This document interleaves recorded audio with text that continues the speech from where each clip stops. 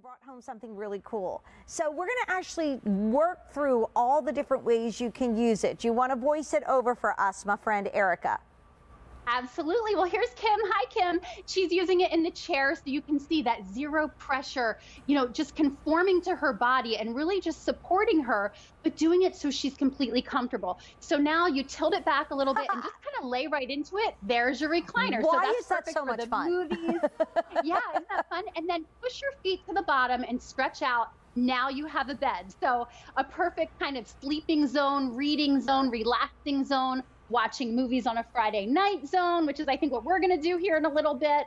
And it's just so simple and easy to use. And then if you sit up, like I'm doing here, it's a love seat. It's a sofa. So when I take this into my family room in a little bit and we put on the movie with the kids, we're going to become young to old.